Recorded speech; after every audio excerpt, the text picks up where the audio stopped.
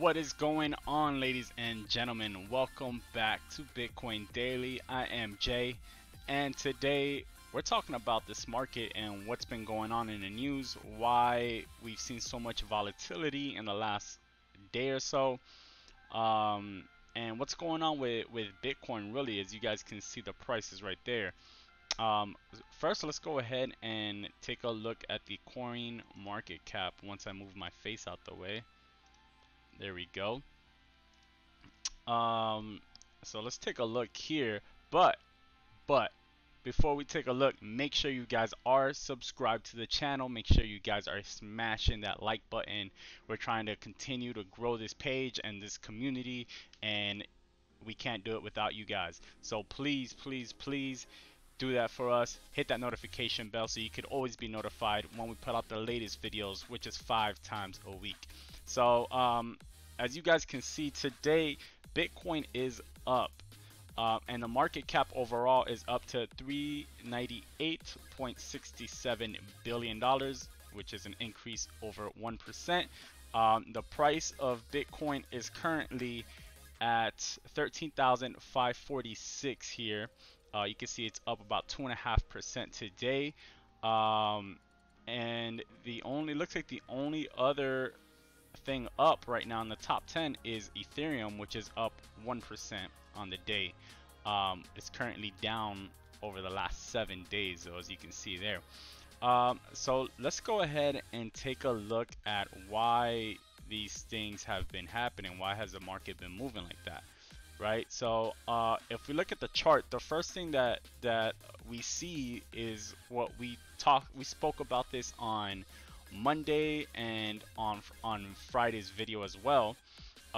There is a divergence here. So as you can see, there is a higher high, lower high, and here there is a lower high, higher high. So when as we spoke about in yesterday's video about divergence, when the price action and the momentum do not agree, that's usually a sign of something's about to change. Doesn't mean the trend's gonna change, but it means either, you know, we're gonna pull back, we're gonna trade in a range for a bit. Something has to change because both of these, momentum and the price action, have to be in agreement to continue. So as you can see here, yesterday we had that big drop, and we dropped right onto the support that we've been charting from this point right here. As you can see, it dropped right there, and today, this morning, it dropped just under it right before just picking right back up. And we'll go over why that might have been caused. But you can clearly see it here, so that this support is still working here, but you could definitely see the main support here is at 13,000 level.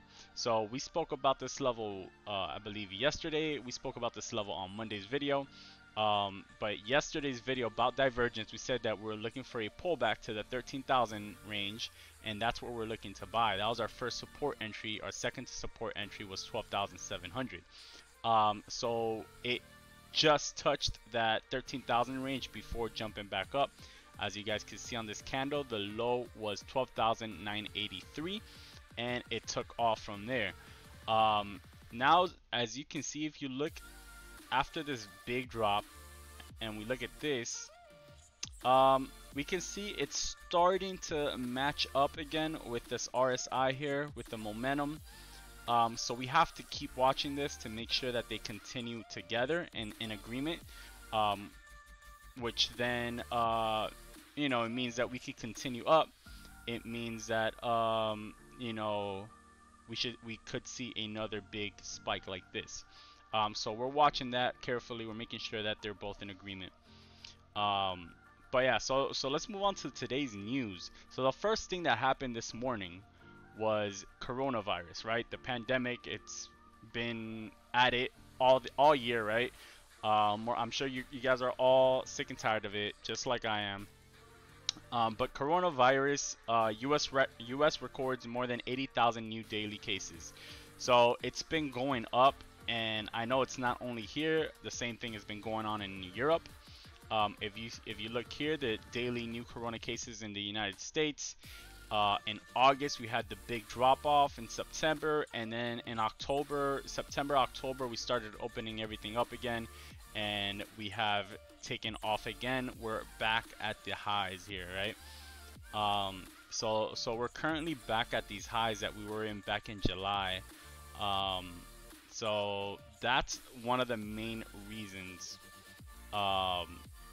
that we had this price drop today, because that was reported. Everybody was, freaking out a bit on that news, and we kind of dropped because the stock market dropped, so this dropped as well. But then we got the US GDP booms at 33.1% rate in quarter 3, better than expected. So the US GDP accelerated at a 33.1% annualized pace in the third quarter. That was better than the 32% estimate from the Dow Jones Economist Survey. A surge in business and residential investment, along with stronger consumer activity, helped the economy after its worst ever quarter in quarter 2. So that is good news, and that is kind of what pushed the stock market up, and it also pushed Bitcoin up as well. As you guys know, since the pandemic started, Bitcoin and the stock market has been pretty correlated. We've been holding off this week so far, because the stock market has been going down so far this week and the last week, and it's just been kind of crazy due to the whole election and presidents and the pandemic and all this nonsense that has nothing to do with Bitcoin, right? But people living here and in the world they fear uncertainty. So it does affect the stock market, and it does in return also affect Bitcoin. But as you guys can see here, the GDP, it dropped. This was one of the biggest drops that we've had in a while, and then so now we bounced up pretty good. So that was very good news in the market, which shot up that the market up, and it opened up green today, and in return it also shot up Bitcoin. Then the other thing that we got this morning was ECB hints at more stimulus in December as new coronavirus lockdowns are imposed. So this is in Europe, they're hinting at another stimulus package in December, which would kind of put pressure on the US to also have a stimulus package. In the US, they've been talking about the stimulus package for months now, for a second stimulus. And it's been like negotiations back and forth. They can't agree on the price, and they can't agree on how much they want to put into it or whatever. So because of that, it hasn't got done.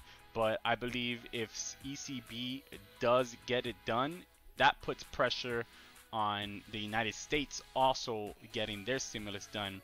So that's going to bring more market into the economy, which in return is good for Bitcoin, because if there's more money, a lot of people last time put that money into Bitcoin. So last time that everybody got the stimulus packages, Bitcoin's price went up. So due to those two things, it helped the price take this big green bounce here, as you guys can see. So we dropped all the way down to 13,000. 13,000 is that whole number that we really like. We spoke about this number. We spoke about it a lot since we got here to the 13,000. So we've been trading this range at 13,000 for a long time now, for about at least 2 weeks now. And as you can see, we went up as high as 13,638 today. So currently we're trading at 13,535 in that range.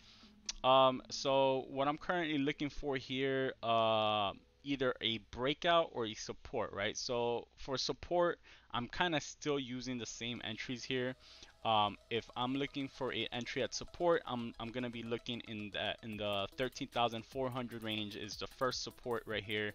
So you can use that as a support entry. Then that 13,200 range, it actually aligns with this ascending support line here. So that 13,200 range is another support. It's minor, but it does align with the ascending support, so it could be a good support to buy into. And then the main support that I like is that 13,000 support.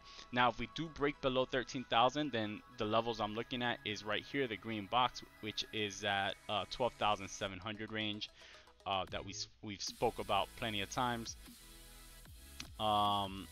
So those are the main things I am currently looking at. Let me see. I wanna clone this. Is it gonna let me? No, I knew it wasn't gonna let me move it. Here we go. I want to put this in this range as well here at 13,000. So where is this? This 13K, right? All right, so that's close enough. So this is the main range I'm looking at right now. If we do get a drop here, then the next level is down here. But you know, this Fibonacci retracement level here still does act as a support, and that will be the first support we're looking at. 12,200 is the second, 13,000 is the third. All right. Make this smaller. But yeah, so that's the trade setups that we're looking at. We're keeping our eye on the price, what price action is doing, and we're also keeping a price on momentum down here. Remember, be careful if you're setting up stop buys and entries down here, because you don't want to be in it and then it just fall right through. You know what I mean? You kind of, what you want to do is after it, you see it kind of bouncing back up, is kind of where you want to buy. So you have to be careful. If you're sitting at your computer monitoring it, then it's fine. You can set up the buys, and then you know, if it's breaking through, make sure you set stops right away.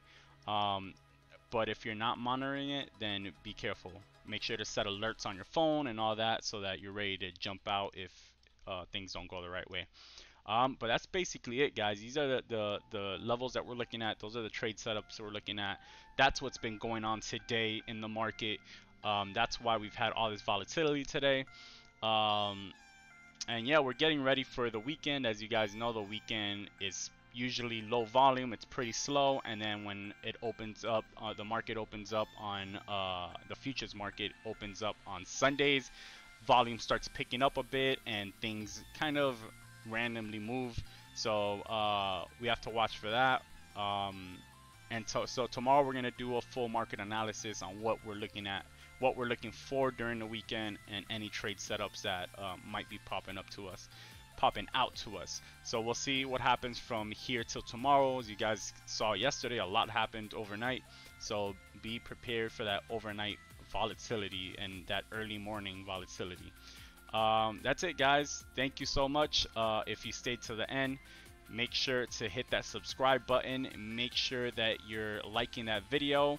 And the question of the day here is, what are the supports what are the trade setups that we're looking for? You know, where are we looking to enter these trades? And that's basically it. Just put in the comment section what the trade setups that we mentioned were, our trade ideas, and that's basically it for the question of the day. That's it, guys. Thank you very much. Peace and love. See you guys tomorrow.